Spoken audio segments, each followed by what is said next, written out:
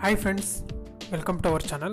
Our today's concept is expression for energy density in terms of Einstein coefficients. Let's start the video. Before starting the actual concept, I will explain some basics about interaction of electromagnetic radiation with matter. Let us consider a medium M. When light passes through this medium, three quantum processes will occur, namely induced absorption, spontaneous emission and stimulated emission. To understand these processes, let us consider the energy levels of an atom as shown in figure. Here E1 is ground state and E2 is excited state. Initially all the electrons are in ground state. When light of energy density E mu is passes through this atom, energy of the light is absorbed by the atom so that electrons in ground state are elevated to excited state. So this process is called induced absorption. When an atom at lower energy level is elevated to higher energy level, it cannot stay at excited state for a long time. Within a time of 10⁻⁸ seconds, the atom returns to the lower energy state by releasing a photon of energy h mu. This emission occurs on its own without any external impetus given to the excited atom. This type of emission is called spontaneous emission, and a light emitted by this emission is normal light and it can travel in multi-direction. But when you added some external impurities to this system, then between ground state and excited state, another energy state will take place, so that atoms from excited state will not go to ground state directly.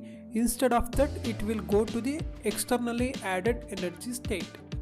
Then this energy state is called metastable state, because electrons in this energy state is not much stable as that of ground state and not much unstable as that of excited state. So when light travels through this atom, electrons in metastable state absorbs this light energy. After that, electrons returns to ground state by emitting a photon. This type of emission is called stimulated emission. Light emitted by this emission is unidirectional and intensity is also more. Laser light is obtained by stimulated emission only. This is some details about interaction of electromagnetic radiation with matter. Let us derive the expression for energy density in terms of Einstein coefficients. Let us consider induced absorption. During induced absorption, light energy is absorbed by the atom and gets elevated to the excited state. So, rate of induced absorption is depending on number of electrons in ground state and also depends on energy density of incident photon. As number of electrons in ground state and energy density of incident photon increases, rate of induced absorption also increases. That is, rate of induced absorption is directly proportional to number of electrons in ground state, say N1, and rate of induced absorption is also directly proportional to energy density of incident photon, say E mu. Finally, rate of induced absorption is directly proportional to N1 E mu. That is, rate of induced absorption is equal to B12 N1 E mu. Here, B12 is Einstein coefficient of induced absorption. Now consider spontaneous emission. During this emission, atom in excited state will return to its ground state by emitting a photon of energy E mu without any external agency.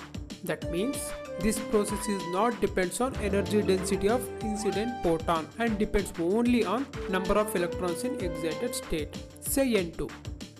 Therefore, rate of spontaneous emission is directly proportional to N2, that is, rate of spontaneous emission equals A21 N2. Here, A21 is Einstein coefficient of spontaneous emission constant. Now consider stimulated emission. During this emission, all the electrons in excited state are transferred to metastable state.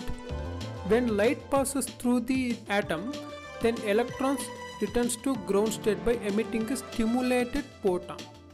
Here rate of stimulated emission is depends on number of electrons in metastable state, say N2, and also depends on energy density of incident photon. Therefore, rate of stimulated emission is directly proportional to N to E mu. That is, rate of stimulated emission is equals to B21 N to E mu. Here B21 is Einstein coefficient of stimulated emission constant. So, at thermal equilibrium, by conservation of energy, we can write rate of induced absorption is equals to rate of spontaneous emission plus rate of stimulated emission. That is, B1 to N1 E mu equals A21 N2 plus B21 N2 E mu. If you shift B21 N2 E mu to the left side, then equation will be B1 to N1 E mu minus B21 N2 E mu equals A21 N2. Now take E mu as common in LHS, then we get E mu into B1 to N1 minus B21 N2 equals A21 N2. Now we can also write it like this: E mu equals A21 N2 by B1 to N1 minus B21 N2. Now let's take B21 N2 as common from denominator, then we get E mu equals A21 N2 whole divided by B21 N2 into B1 to N1 by B21 N2 minus 1, which is also equals A21 by B21 into B1 to N1 by B21 N2 minus 1. Here N2 N2 get cancelled. Take it as equation 4. Now from Boltzmann law, ratios of population densities N1 and N2 in the ground state E1 and excited state E2 respectively is given by N1 by N2 equals e power h mu by kt. Take it as equation 5. Now substitute equation 5 in equation 4, then we get E mu equals A21 by B21 into B12 by B21 into e power h mu by kt minus 1. Take it as equation 6. But at thermal equilibrium, formula by Planck's law is E mu equals 8 by h mu cube all divided by c cube into 1 by e power h mu by kt minus 1. Take it as equation 7. Now finally from equation 6 and equation 7 we can write A21 by B21 equals 8 by h mu cube by c cube and B12 by B21 equals 1. Therefore B12 equals B21, which implies that probability of induced absorption is equal to that of stimulated emission. Hence, we can use simply A and B to denote the Einstein coefficients. So with these, our equation for energy density at thermal equilibrium will be E mu equals A by B into e power h mu by kt minus 1. So this is the expression for energy density in terms of Einstein coefficients. But here also A by B equals 8 by h mu cube by c cube, which implies that A by B is directly proportional to mu cube. That means rate of spontaneous emission is directly proportional to energy density of incident photon, and rate of stimulated emission is inversely proportional to energy density of incident photon. So after observing all these things, finally Einstein come to the conclusion that is at thermal equilibrium for two energy level system we cannot produce laser light due to stimulated emission is too less in this situation.